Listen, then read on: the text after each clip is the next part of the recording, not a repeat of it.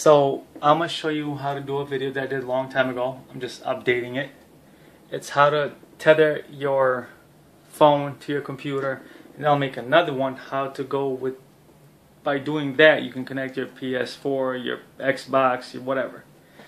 And I'm gonna show you how to do. I'm gonna tell you everything you need. You need FOXFI. You can buy the unlimited version, or you can just do the trial run, which is limited to I think an hour, and then it turns on and turns off by itself. You need unlimited data. I have Verizon. It works well for me. If it works for whatever other carrier you have, just leave it down in the description, in the comments, I mean. So anybody else who has that carrier maybe can try it and it will work for them. Let's start. Okay, first things first. Go to your phone and download, well, my phone's connected right now. Go to Google and search PDA-NET tethering, and then click on the first one right here. Click on that link, and then click on download. And then you pick Windows or Mac. I have Windows, that's what I'm going with, and it's downloading right now, if you couldn't tell. And now, since my phone's already connected, I'm actually, oh, wrong one. I want this media, I want that connected. Okay, now I'm gonna go to my phone. I'm gonna go to either my PC or this PC, whichever one you have. You go to your phone settings, and now from here you go to downloads, and then you drag and drop, and then you can erase it from your phone. You really don't need it. Yes, erase that garbage.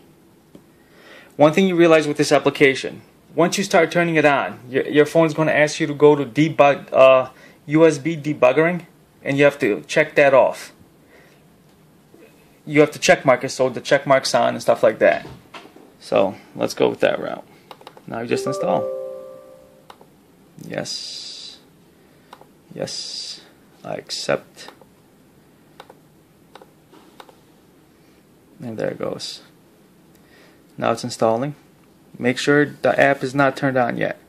Once everything's done, like this, finish. Now, see down here? It's connecting.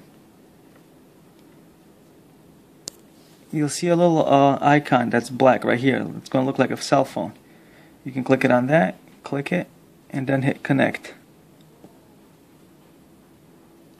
Okay, now it's connecting. Now let me look at my phone, see if it's connecting. Let's go to that. USB. Okay, it's not turned on, so I'm going to turn it on now. Give it a couple seconds. Okay, let's see. Let's make sure it's connected on the... Yep, now I can connect it. That's why I didn't want to connect. And hit connect. And now you see the phone up here, it's connecting.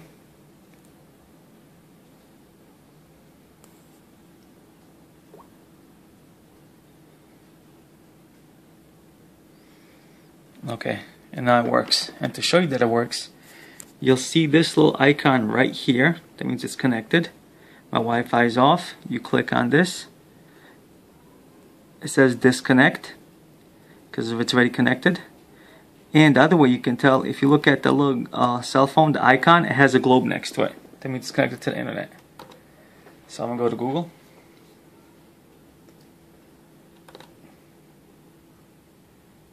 Click on YouTube.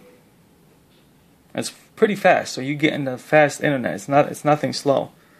I'm not going to play no videos because I don't want to get in trouble for it. I don't want to think I'm copywriting. But that's how you do it. If you need any help, let me know. Feel free to comment, subscribe if you like. You don't have to, I really don't care. Whatever.